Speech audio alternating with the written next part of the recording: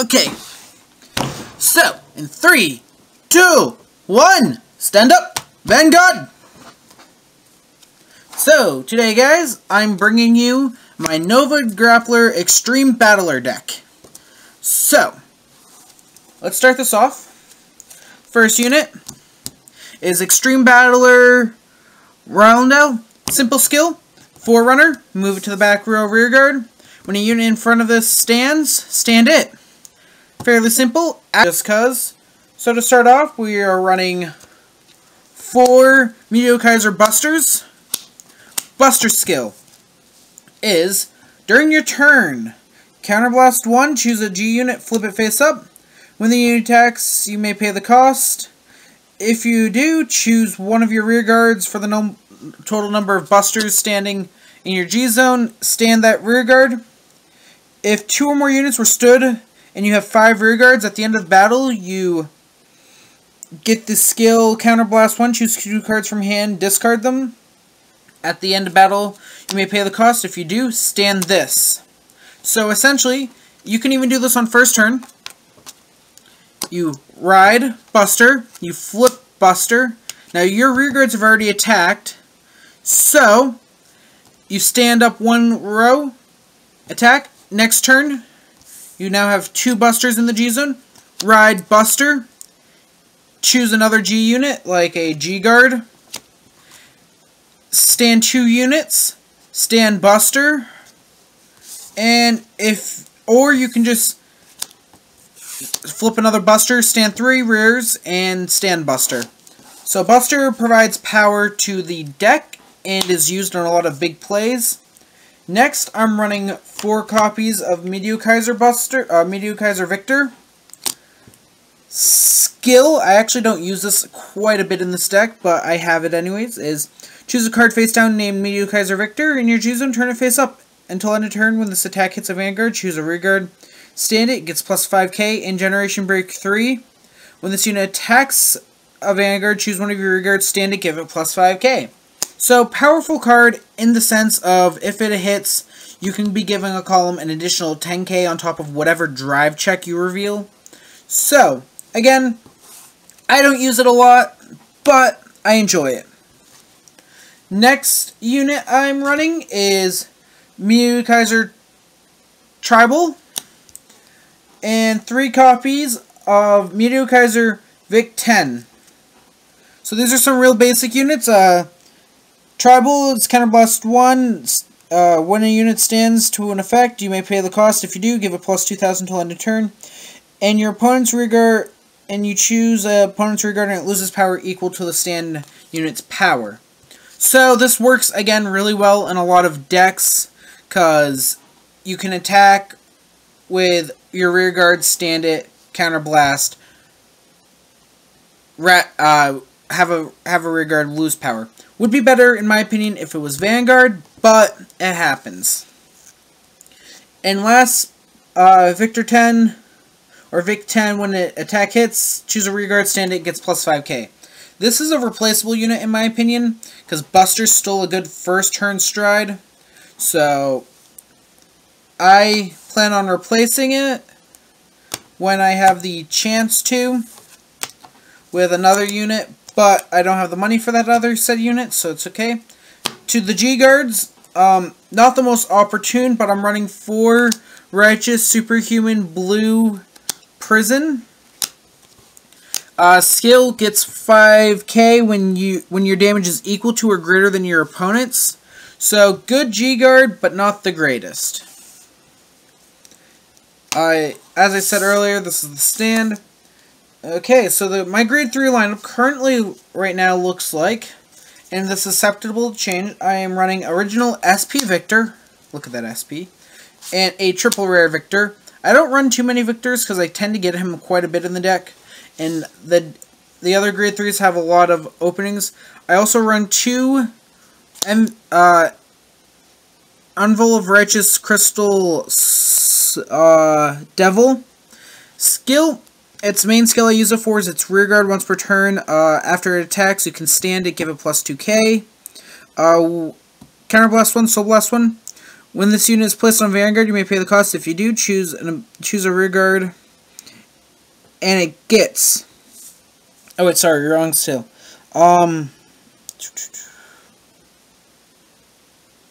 Yep, so, sorry, you use this for rear guards. This is another, like, main grade 3. You don't use him for restanding.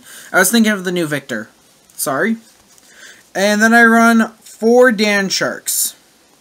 Just because Dan Shark. It's another main grade 3 / rear guard. Its rear guard rush is when this unit stands due to an effect from a card. Until end of turn, this unit gets Counterblast 1. When this attack hits a Vanguard, you may pay the cost if due. Choose an opponent's rear guard. And its attack lessens is less or equal to retire it than this unit. So, pretty good. And it also has Counterblast, Soul Blast when it's placed on rear. Look at the top 5 cards of your deck. Search for one with the rush ability. Not bad. Grade 3 lineup could change a little bit, but again, it's what I'm working with and what I have. Okay, now that that's out of the way, let's look at the Grade 2 lineup. Starting off in our Grade 2 lineup, we have Extreme Battler, Sandsdara. I can't really pronounce that. But essentially his skill is, when this unit stands due to an effect from a card, this gets plus 5k. This is really powerful, especially since I combo it with Cool Hank and other units that just constantly are standing. So, another unit in this deck, when a unit in front of it stands, you give it and another rearguard plus 4k. So, this is constantly getting 9k every time it stands. So, attack, stand, attack, stand. Another good unit, if you're not able to get Cool Hank out, is Extreme Battler Albro. Skill is Counterblast 1, Soul Blast 1 when this is placed on rear. If you have a Vanguard with Victor in its name, you may pay the cost if you do. This unit gets plus 2k, and whenever this unit attacks a Vanguard, choose one of your other rear guards and stand it, and until end of turn this gets plus 5k. So essentially you get a consistent re-attacking Vanguard, and I actually like running Cool Hank, which is the next unit I'm going to go over, and the starter behind each other, because you attack with Cool Hank, or you attack with him first, doesn't really matter, you could attack with Cool Hank and choose a rear guard to retire, and then you attack with this unit, and you choose Cool Hank, stand him, attack with Cool Hank, Counterblast 1, stand him, attack. Again. So you get quite a bit of power, and Cool Hank is Amber Clone. So Counterblast 1, when it's boosted by a rear guard, choose another one of your rear guards, stand it. And you can only use this ability once per turn, so it's essentially, you know, most of the skills in this deck are once per turn. Actually, most Ambers are once per turn as well. So yeah, that is the Grade 2 lineup. Or not yet, I have one more that, you know, I run as filler for the Grade 2 lineup, which is Starlight Hedgehog. When it's placed on Vanguard rear, choose one of your rear guards and stand it. When this unit stands due to choose one of your other rear guards, and it gets, when this unit stands due to an effect from one of your cards, draw a card, choose a card in your jam zone, turn to face up. And the skill can only be once per turn. That's the Grade 2 lineup. Again, this is just sort of filler. I can easily replace this with another Cool Hank. Whew. It's been a while since I've done a deck profile on the channel. I'm running 3 copies of Milwaukee. So this is the unit I was talking about earlier, GB1, when you have a Victor Vanguard. Every time a unit in front of it stands, if you have a Vanguard with Victor in its name, every unit in the column as this gets, or every rear guard, I think it is. If you have a Vanguard in the same column, all of their units in the same column as this get auto Vanguard Rush. When this unit stands due to an effect, choose a card due to an effect from one of your cards. Until end of turn, this unit gets auto skill. When this unit attacks the Vanguard, choose two of your other units, and they get plus 2k. So, good unit, especially with restanding decks that can restand quite a bit. It's essentially giving 4K to columns all the time. Again, I've seen some pretty impressive restanding attacks. I wanted to do this video before, what's it called? The new Victor stuff comes out. Next we got Clay Doll Mechanic. When it's placed on rear, discard a card, draw a card. Yep. Or no, choose a card from your damage zone and turn it face up. That's why I run it. Never mind. Wrong card. So, a lot of this deck consumes a lot of Counterblast. So, I run 2 Clay Dolls to fix that. And I run, also on top of that, 4 Battle Lady Cyclones and Victor Stride Fodder. So, gets 2 for Stride, search for Victor. And Perfect Guard, if a copy of it's in the drop zone, stand, countercharge 1. That's essentially all those do. Okay, and last but not least in this video, trying to keep it as short as possible, we got the grade 1 lineup. So we got the critical clone, 5,000 to Vanguard when it attacks, send a soul, draw a card. We got an Extreme Battler, critical, because I like having criticals in the deck. We're running 4 Red Lightnings. So, Red Lightning skill is when this unit's, put this unit to soul. If you have an Nova Grappler Vanguard, choose a card in your damage zone, turn it face up. Again, deck eats a lot of Counterblast. So, we fix that problem. 4 Vanilla Heals